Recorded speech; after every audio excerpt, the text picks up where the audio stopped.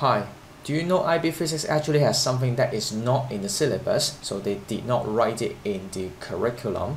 The textbook would not tell you how to do it, but you need to know how to do it in your IA properly. Let me show you a simple but challenging question so that you know what I'm talking about. Go and learn this today. You will come back and thank me for teaching you this after a few months or 1 year later. So in the previous video or in the data booklet, you can see that IB has covered the case where if you try to process a data with addition, subtraction, multiplication, division, or with a certain index, you can handle that, you can calculate that. But what if it is some sort of function? What if it is sine function, log function, or what if it's an exponential function? So here's a challenging question. Do you know this gentleman? He's called Sir René Descartes. He is one of the giants in philosophy because he was the one that said, "I think, therefore I am." He's also one of the greatest mathematicians because he invented the Cartesian coordinate, that is the x and y coordinate that you are using right now. He's also a great physicist as well because he is the one that discovered the Snell's law. Strongly recommend you to go and check out the story of his life. He is such a great mind in the history. Okay, so let's say you are his lab assistant and you need to do some analysis for him. So let's say you are doing a Snell's law experiment simply of a refraction using a laser. I don't know whether laser was invented by that time, but let's assume there was a laser. And so what you do is you have the incident angle to be 50 degrees and you've also measured that the refracted angle is 35 degrees with the absolute uncertainty to be 1 degree and 2 degrees respectively for some reason. And so what I want to ask you is, what is the refractive index of that medium? Of course, I'm going to ask you to apply the idea of Snell's law, which is n1 sine theta 1, n2 sine theta 2. You may assume for the air, the refractive index is 1, so this is basically different here. However, the other thing is, you are not just calculating the refractive index n2, the value of this only, but you also have to evaluate its absolute uncertainty. So when you express it, it should be n equals to n0 plus or minus delta n. So this is the most important thing that I would like you to find out. You can see on my screen, I have written that there are 2 approaches in total. You can solve it. Of course, there are actually more than 2, which involve maybe even more complicated maths, but with the maths that you know in high school, you will be able to do 2 approaches at least.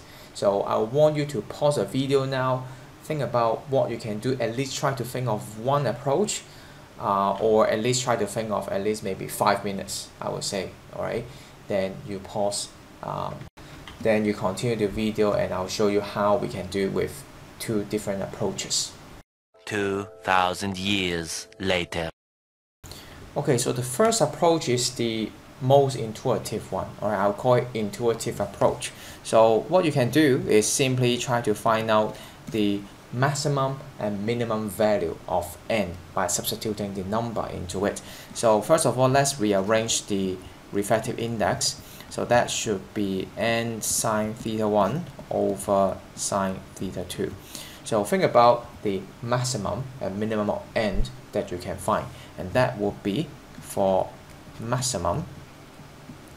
You'll be able to substitute the number because this one's supposed to be 50, and to make it bigger, let's do 51 because it's plus or minus 1 degree. So 51 degree, and you want to divide a smaller number to make it bigger. So I suppose you know how the graph will look like when sine function go from 0 degree to 90 degree. So obviously you want to choose 33 degree because it's 35, and then you can minus 2 in this case. So by using your calculator, and make sure that you are in the degree mode, then you'll be able to find 1.4269.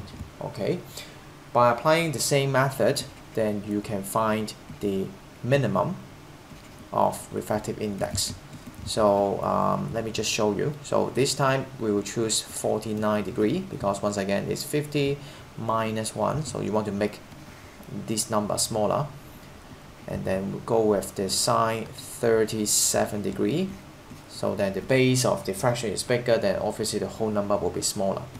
Again, apply your calculator, you will get the answer of 1.254, 0 or 1. Okay, so you can see that it's a huge difference. You may think that, hey, 1 degree, 2 degree doesn't seem to be a lot, but in fact this is a huge difference, because when you look at the number, it's 1.4 and 1.2.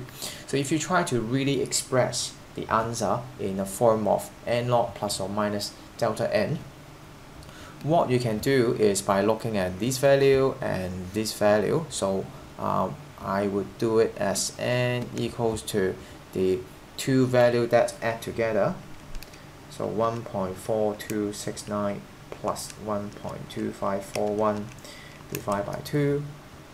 So that will be 1.3405 plus or minus the half range of these, which is 1 point, again the two number minus this time, divided by 2, and that should give you 0.0864.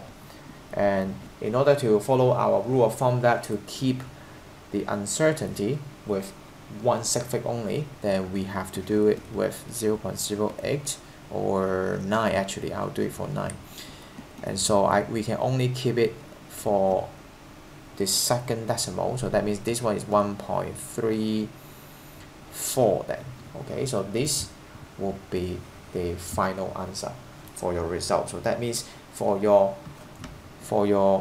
refractive index, you have such a range, which tells you that the actual percentage error, if you really want to calculate, then that is going to be 0.09 divide 1.34. That's about 6.7%. So I guess it's still okay, but then yeah, it's still I guess it's more than you expect. When you only see 1 degree of 2 degrees, it seems to be quite small. For the second approach, it's quite hard to think of. At least I can't think of that. I just went to Google and find out whether or not there is a certain way in general to do it, maybe like a formula or so. So what I can find out eventually is this document, which is probably the easiest one to follow. You can also see that in this document they also mention about the addition, subtraction, multiplication and division using these kind of formula, which are different from the one that we use.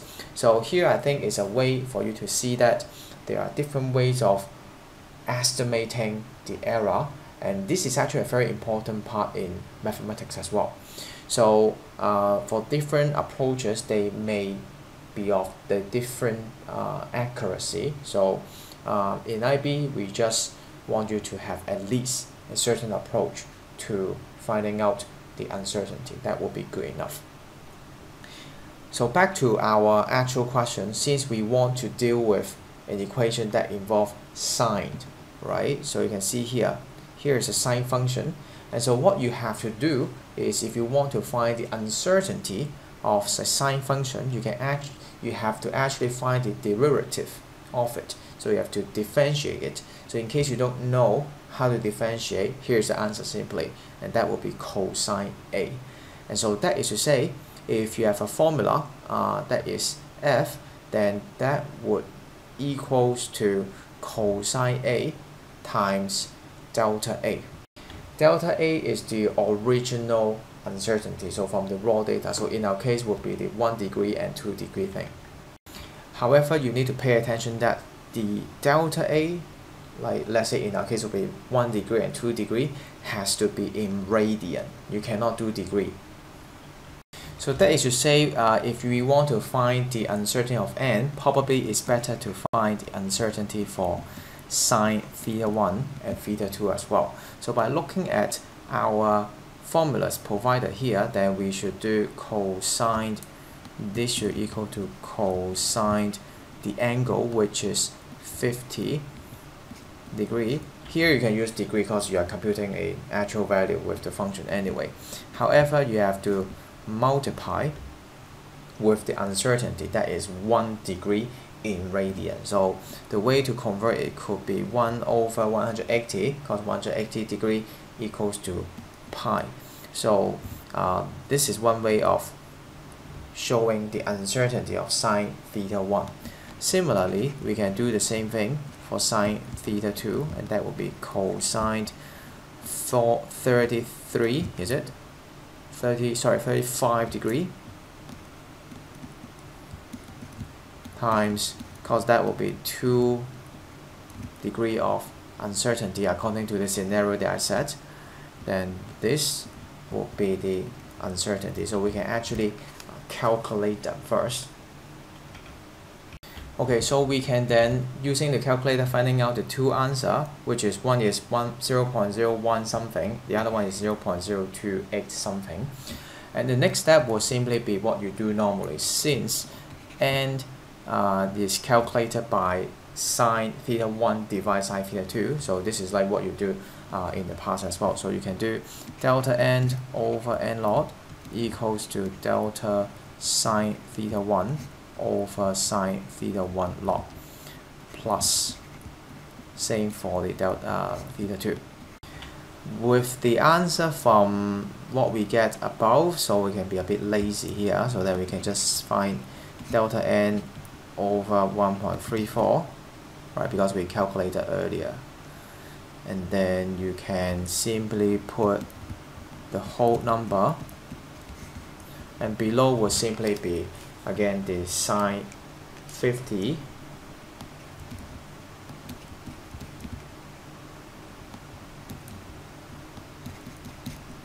and sine 35.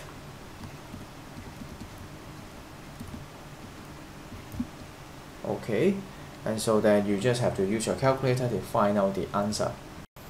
After a long time of pressing a calculator, you should find the answer to be 0.09714, something like that. It might be slightly different depending on where exactly you cut off the decimal place. So that should run up to 1 sig fig once again, so that should be 0.1. Okay, so you may find this is a bit different from what we find in the earlier sessions, which is 0.09, but then you can see they are quite close together. So I hope that can convince you that this method is also valid, and in fact I would believe this method should be more accurate as well, because this is more justified mathematically. So here it is. You can now calculate with different other more complicated formula, like you can see the log function, exponential function, cosine, and tangent as well. If you still have other kind of function and you don't know what to do, I would say just go for the intuitive method. If you find this video useful and inspiring, smash the like button now and subscribe to my channel.